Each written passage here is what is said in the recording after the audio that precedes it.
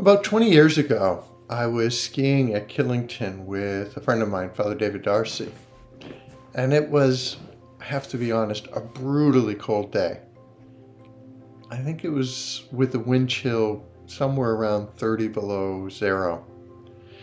And at certain points, the wind was blowing so hard, I remember that it actually started pushing us up the hill. Well,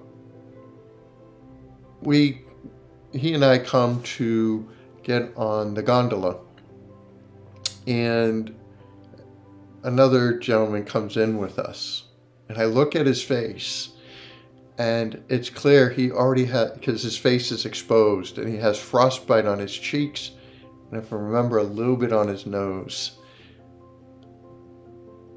And we both looked at each other and looked at him and then said, "Dude, you need to get inside. You have frostbite." He didn't know it.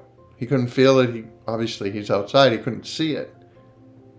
And when we got to the top of the gondola ride, that's the first thing he did. He went right inside. How often that happens to us in life. We simply don't see sort of what's going on. We don't see the ways that we're not really living our life in Christ. And we need some help in doing that. At least I know I do. It's the reason I have a spiritual director, another priest. I go to confession at least every 2 weeks. I try to go every week if I can. I pray every day. All of these help me to be able to see myself how God sees me. I couldn't do it on my own. If I didn't have the help of others, if I didn't have the help of prayer, I couldn't really see the ways that I'm messing up. And quite honestly, I mess up a lot. There's a reason I go to confession every week pretty easily. I mess up a lot. I'm not saying I'm committing horrible sins, but I am not living my life in accord with the life that Christ is calling me to. Whether it's issues of humility, patience, simplicity, self-centeredness, and so many other different ways.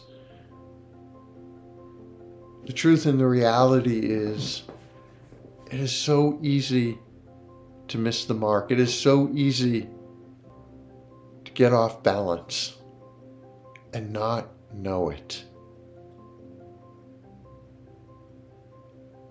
Because we're just simply going on with life. That gentleman was simply skiing. He was having a good time. He was enjoying himself.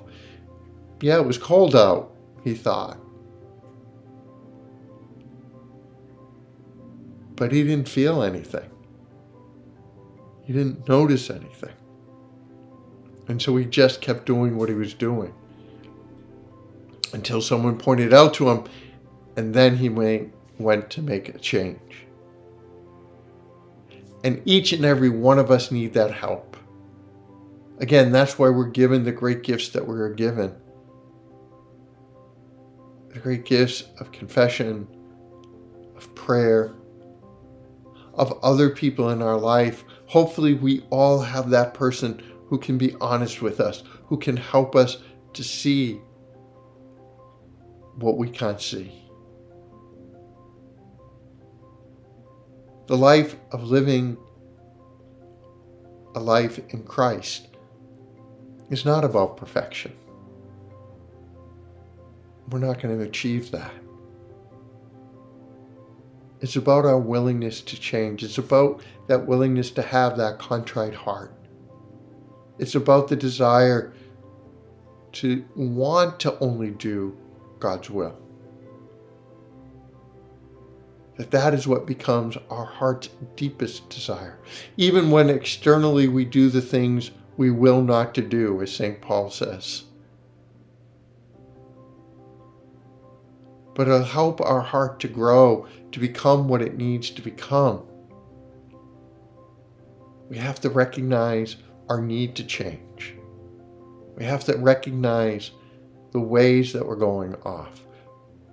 We need to recognize that we need help, that we're not called to do it alone.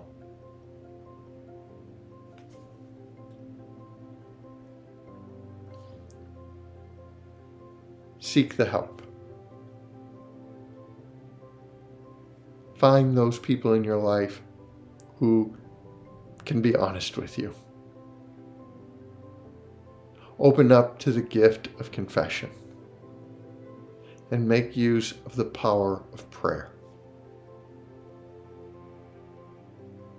Allow yourself to see what needs to change and allow God's grace to bring that change about. God bless.